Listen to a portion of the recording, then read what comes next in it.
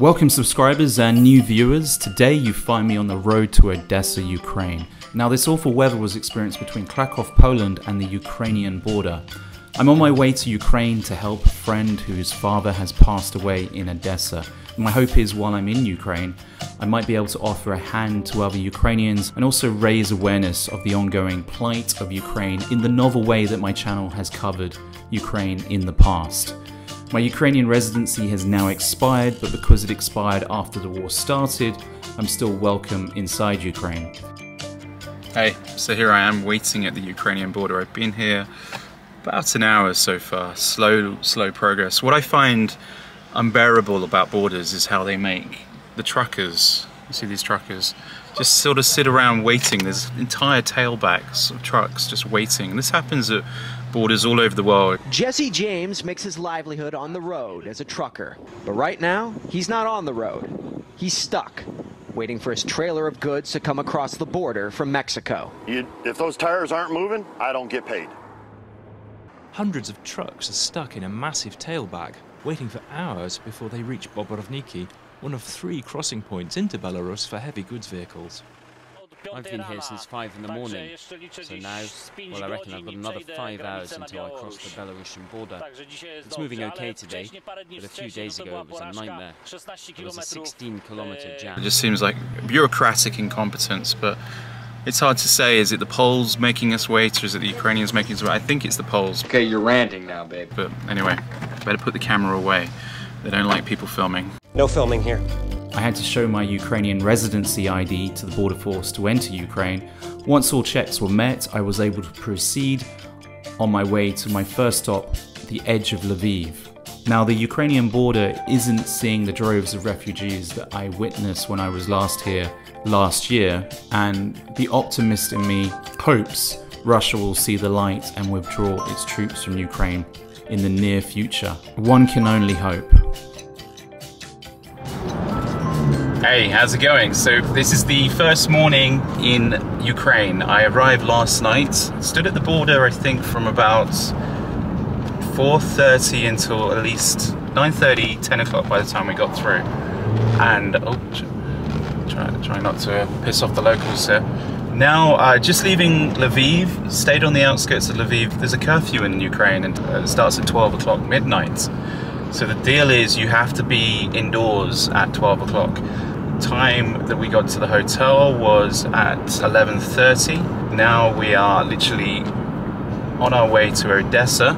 According to the Waze sat-nav, a little bit of product placement there, Waze. You can sponsor me one day. The time of arrival is 18:07 and the current time is 9:18 in the morning.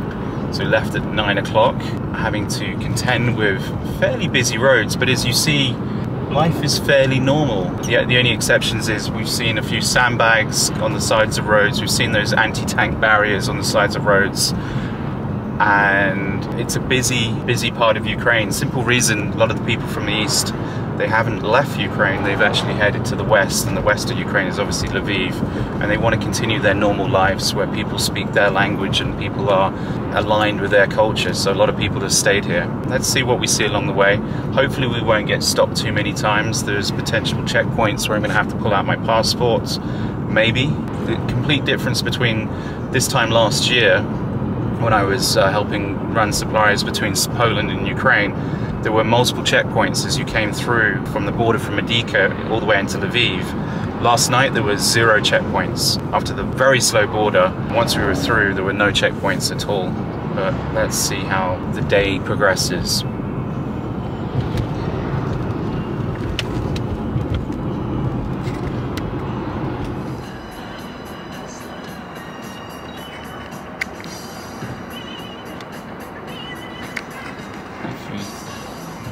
We just passed an old checkpoint there, lots of sandbags, pretty much destroyed actually, not destroyed due to any conflict or anything, but destroyed just because it's no longer being used. What I thought was going to be a checkpoint was just construction workers building this brand new road. I think this is going to be a theme along the journey. Roads are fairly slow, top speed right now we can go as 56 miles per hour, which I believe is about, is that 80 kilometers? It's 90 kilometers.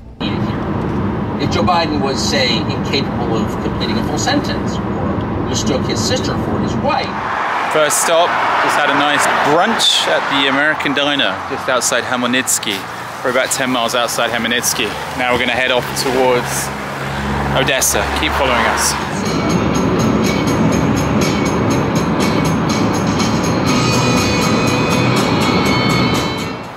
I'm now between Vinnytsia and Uman. You may remember my videos from Vinnytsia, you may remember my videos from Uman, or Uman, however you like to say it. Very busy road. I have to say I don't recommend this place. I walked in, the food was, well, I didn't even bother. Hey, don't take the food! But one has to have a stop occasionally. So hopefully we'll find some food in the next place. There will be no more bad food, no more destroyers of my body. Really decent roads, and surprisingly, only a few checkpoints, and not once have we been stopped. So far so good. These aren't the droids you're looking for.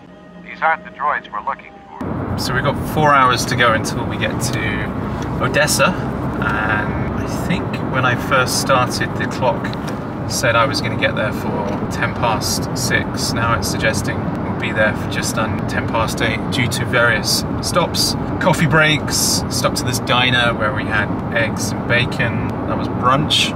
And I've been really surprised by the condition of the roads. The roads have been fantastic. Drove from London to Ukraine, and that meant I passed through a number of countries. One of the countries that probably had the most disappointing of roads was Belgium, of all places. Is it better to be a penguin or a Belgian? No, there's a penguin.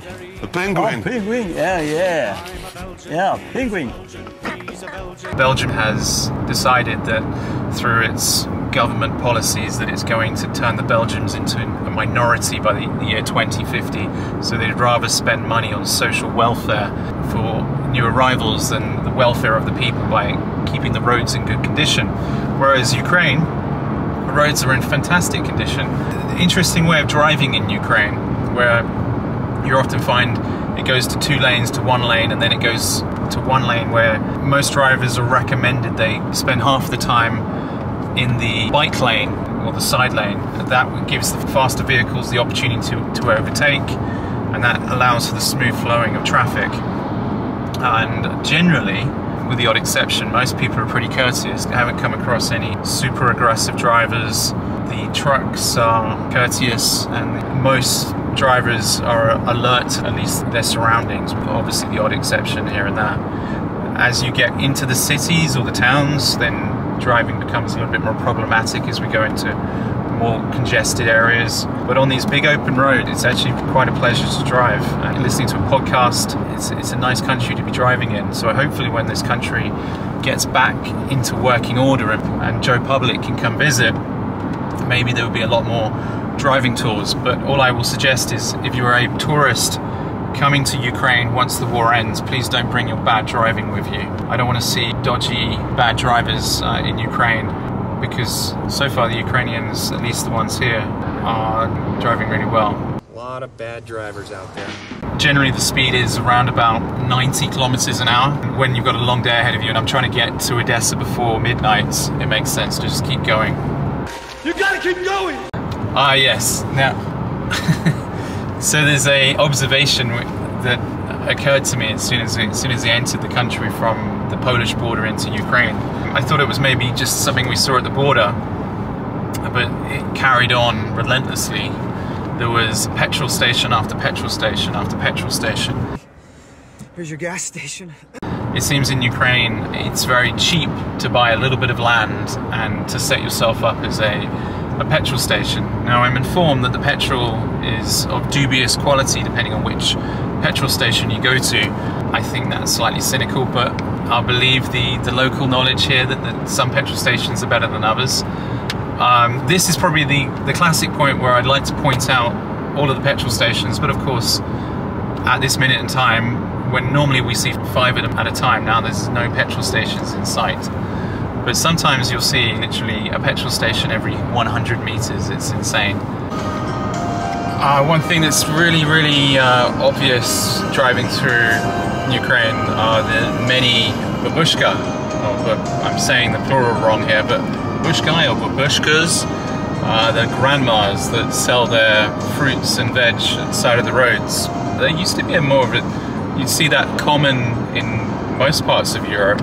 It used to be fairly common where you would see honesty boxes outside many houses in England where people would sell their eggs, sell their fruits and veg, to the degree where, you know, even myself, we'd always sell plums and apples and whatever we had extra in the garden. We used to put them out and had an honesty box. That continued. It got to the stage where things were getting stolen. Haven't you heard about the rash of burglaries we've been having lately? This is the general complaint about most things in the UK, is the UK has become less homogenous. The trust angle has gone down the toilet, and also I guess people are not looking to make a tiny penny when it comes to selling, you know, a few plums here or a few chicken eggs. But it's obviously needed in Ukraine. You know, people's pensions aren't what they could be, so the babushka will go to the roadside and sell the chicken eggs and the apples and the watermelons and whatever else has been grown. But if you get an opportunity to stop and you fancy a watermelon, then try and do it safely. It's quite difficult to stop on these roads. Some of these juggernaut lorries hurtling past at astronomical speed. But anyway, I'm looking for a place to eat now before we get to Odesa, so that would be the next stop.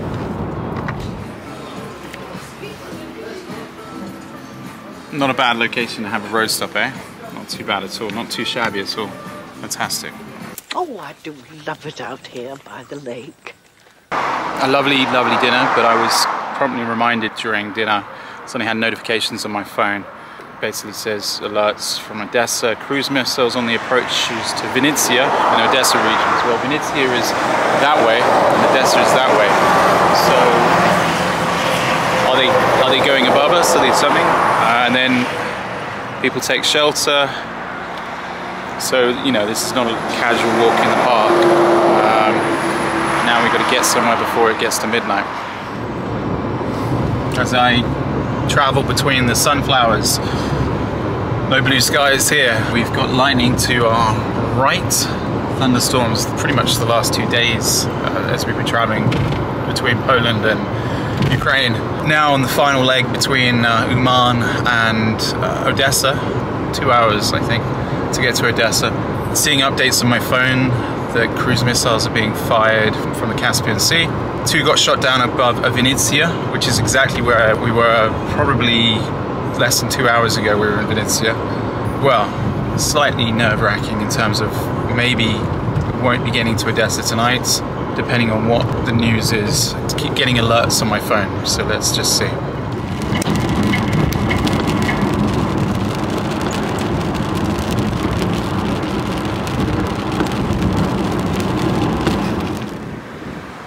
Hey, how's it going? So I made it to Odesa. I made it into the northern part of Odesa. I stayed in this beautiful building here. I have to say, I got here just before curfew, so around about 12 o'clock.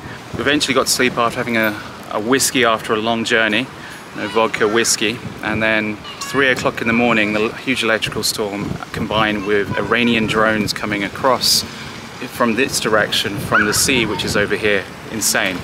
So a little bit windy today. The plan is to head into the center of Odesa, where I'm going to basically be checking out the cathedral that was bombed just a few days ago. A lot of people on my timeline are suggesting that it's all fake, it hasn't happened. Stay tuned, watch for the next video, because I'm going to prove to you that this is a very real war and we still need to be standing with the people of Ukraine. Anyway, until next time, keep progressing.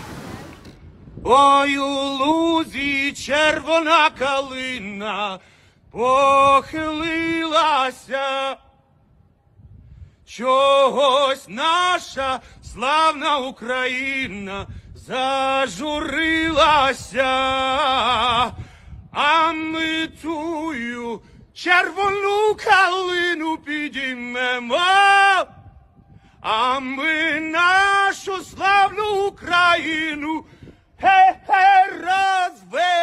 розвеселимо.